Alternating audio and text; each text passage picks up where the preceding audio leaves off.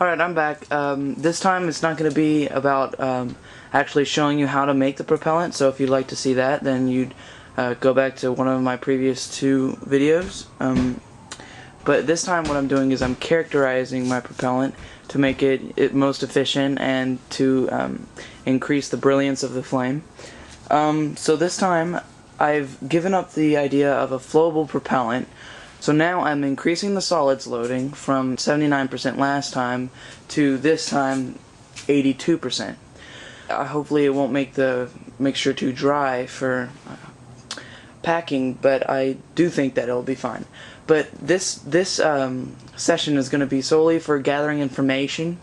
There will be a nice burn at the end just to observe it and to take notations, but mostly this is just going to be for figuring things out about my propellant. One of the properties I'm going to be measuring for this video is the density of my propellant.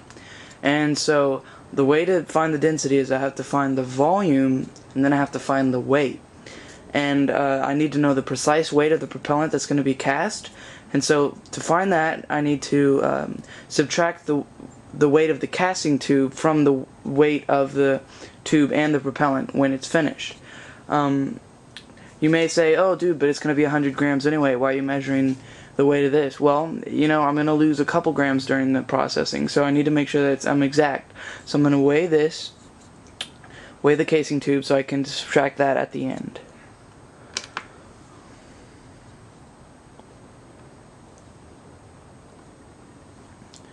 That is perfect. 20 grams on the button.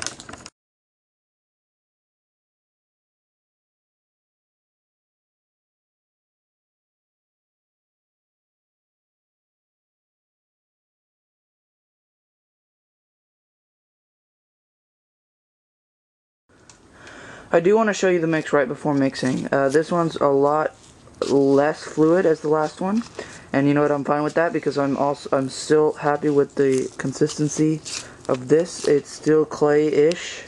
It compacts the same characteristics as clay. One thing I need to watch out for on this one is bubbles. That's one problem. Okay, I'm just having a little fun with my propellant. It's just going to be a little test to make sure that it burns. Sure it will. So I just put about 2 to 3 grams into the bottom of a cut-off CO2 cartridge from Airsoft, put it in the ground right here in front of me, put a fuse in it. We're just going to burn it for fun. Still safe.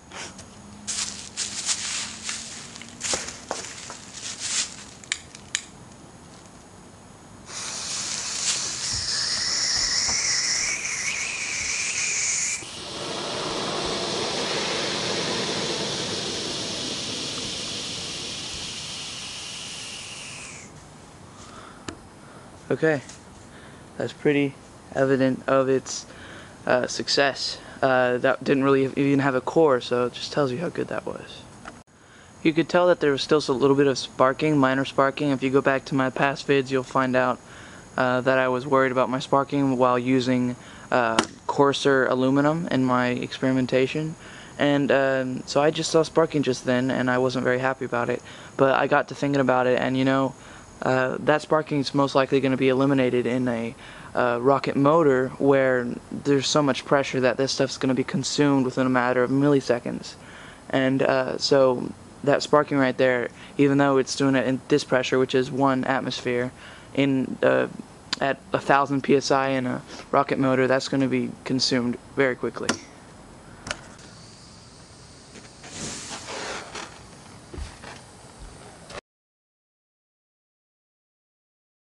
Okay, I calculated the density of the slug of propellant and it comes out to be 1.4331 grams per centimeter cubed. I looked at a theoretical density for a propellant made with PBA and resin. That ended up to be 0.58 pounds per squared inch. Per cubed inch. And so I decided to do the calculation for mine and I got 0.53 pounds per cubed inch. So that's the density of mine. So if you look at that, that's really close. That means I'm doing things right, which is good. So that's it. I'm very proud of it. It looks awesome. Now we're going to do a couple tests by cutting it up and seeing if it's good.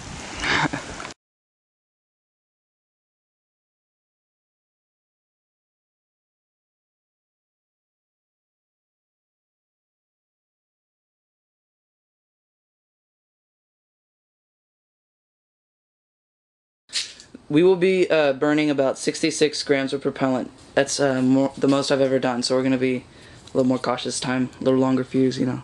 Alright, well, start it. Alright, this is 66 grams of propellant, most I've ever done, of my good characterized propellant. Ready?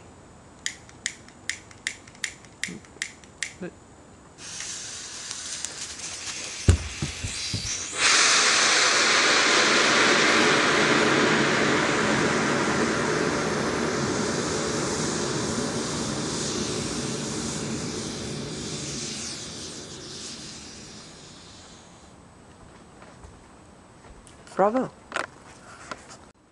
I apologize for the unclarity there, but that propellant burned just the same as all the others, but better. So if you thought it would accidentally, you know, KO'd or something, no, it's just because it was blurry, a lot of smoke. So yeah, I'm excited about that one. That was a good burn, and I'm ready to start taking it into account with the motor design and all that good stuff.